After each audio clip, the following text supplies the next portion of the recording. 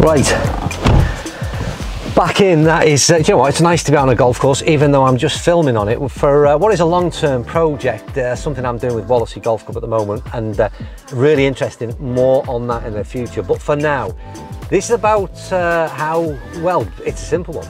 Have you ever wondered what is the longest 7-iron that is out there right now? I know that I have, and that's why I'm doing the video, because don't forget, not everybody is looking for the same thing from their golf clubs, and some people do need a better help, and these stronger lofted irons have given them that help, that bit of extra yardage and extra distance. What we're going to find out today is it all about loft? So is the strongest lofted going to be the one that goes the furthest, or is it going to be a combination of a number of factors that get that ball out there and end up being the longest? There's only one way to find out. Start this car, get ourselves off to 4Golf, go and hit some golf balls and find out what is the longest 7-iron that is out there right now. We'll soon find out. Right, so as I said in the intro, let's not forget this is all a bit of fun, but I'm certainly interested to find out what this is. And in theory, the strongest lofted club is going to be the longest if everything is based on loft, equates to distance. But will that be the case? We've got 6 irons that we're going to be looking at, and let's put these in some kind of order. The strongest lofted is the Titleist T400, incredibly at 26 degrees. We've then got the Maverick iron, 27 degrees, and then you look at the SimMax, 28.5, the Big Bertha B21 and the Hot Melt at 29, and the G710 from Ping is 29.5 degrees. So if we put them in sort of a descending order, the weakest lofted being the G710 should be the shortest, and like I said, up there at the top end will be the Titleist T400. But that's on the assumption that everything is based on loft equates to distance. But will it be? So me taking the mick out your shoes? No, it wasn't. So comments down below about my shoes. Jimmy doesn't like them. Just come on here for 2 minutes just to give me a bit of abuse. What would be your opinion? What is the strongest, what is the furthest iron out of this batch that I've got? Which do you reckon is going to be the furthest? No, I'm asking you first of all. You don't know. You don't know anything, no, but what do you think? Any opinions? T400 is in there. Yeah. No, I don't know yet. I'm getting a wall up outside. I'm going to hit that. I haven't collected data yet. Data's coming next. I'm waiting for the bait to put here. Seeing as you double booked it.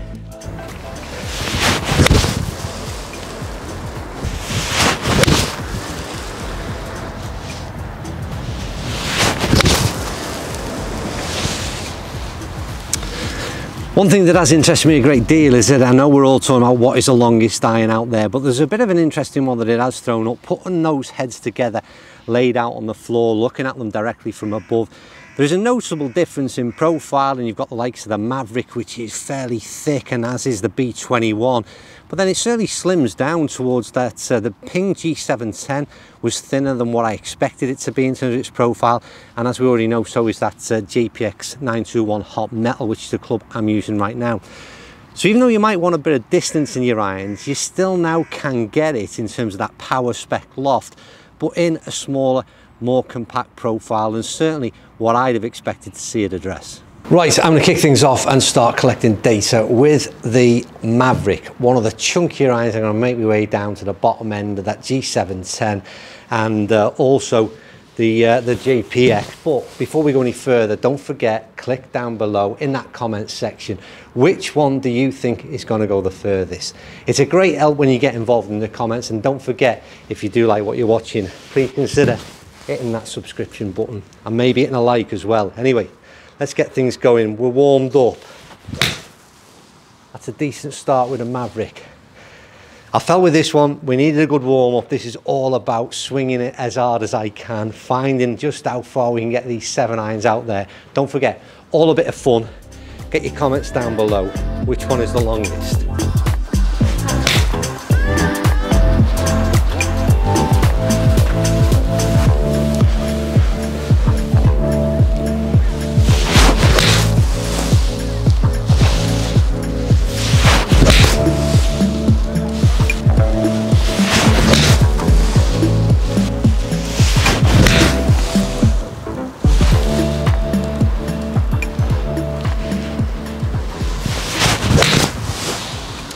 You know, there's one thing I will say is that where we are right now with irons of this type compared to we were maybe even just 2 years ago is a huge difference. People that sort of suggest that technology hasn't moved on.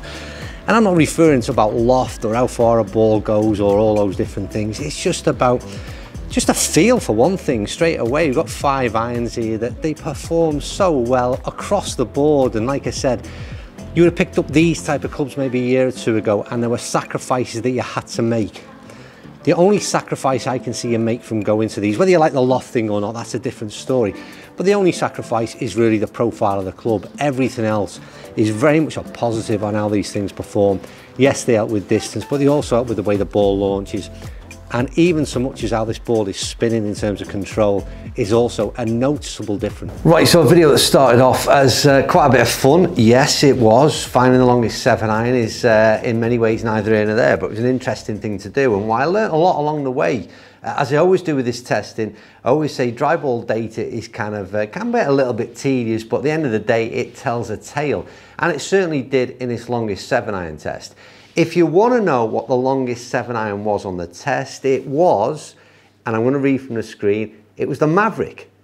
And it was a Maverick, and the longest I recorded was 182.6 yards carry, 5,000 touching on spin. It was only 81.9 club head speed, and that's relative in a minute. 126 ball speed, launching at 13.5.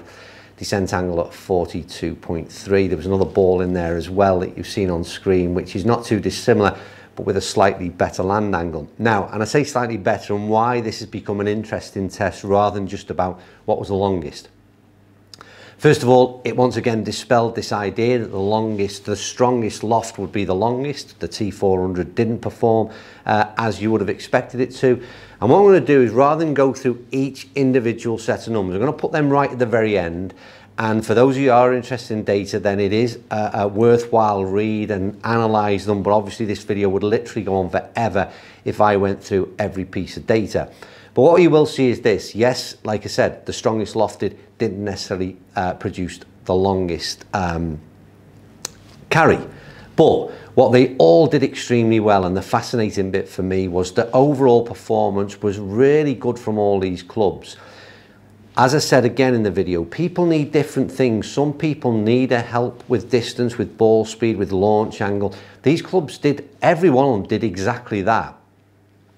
But they all did it with great spin number, good launch angle, good descent angle, and all those things are very much relevant. And peak height again, I mean, some of these things were coming down out the clouds. So they very much performed like ball flight characteristics of what I would see from a 7-iron, albeit that longer carry distance. But like I said, for a lot of people, that will be a help. But the other interesting thing was, again, just on that looks factor, they've improved so much, this kind of club. You'd have maybe, you know, you were looking at the real sort of chunky irons to get this kind of performance out of what is classed as, I suppose, a super game improvement iron. But everything's been, you know, there's a more streamlined approach in that G710, which again, that thinner top line, there's something in there for everybody. And I think again, the lesson learned is this: don't dismiss clubs because of loft. Don't dismiss clubs because of a category that they've put into, sometimes by the manufacturer as well. I think it's a, you know, a fatal mistake on their part.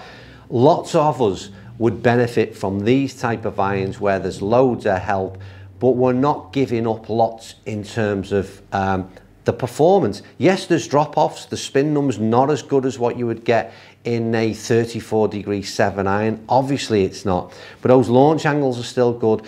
The drop off in spin, how much is it really going to impact on your performance when you play golf? Would you benefit more from the extra help in distance, from the extra help in launch, than you perhaps would in that little bit of a drop off in a spin number? They're the questions I'd be asking myself when I was choosing my set of irons that were relative to me. But anyway, that's it. Like I said, in the main, a bit of fun just to find out what the longest 7 iron was out there, but wait till the end, look through that data, and you'll see there was a fair bit more learnt through this test along the way. Right, as I ever say, and I should say it a bit earlier on in the video, and I don't actually always say it, is if you like what you're seeing in terms of this channel, then please consider hitting that subscribe button. Also, if you like what you've seen in this video, hit the like. If it is that you don't like it, then I would just leave well alone, never come back to this channel ever again. I don't blame you. Anyway, for those of you who do, thanks for watching, and I'll see you all soon.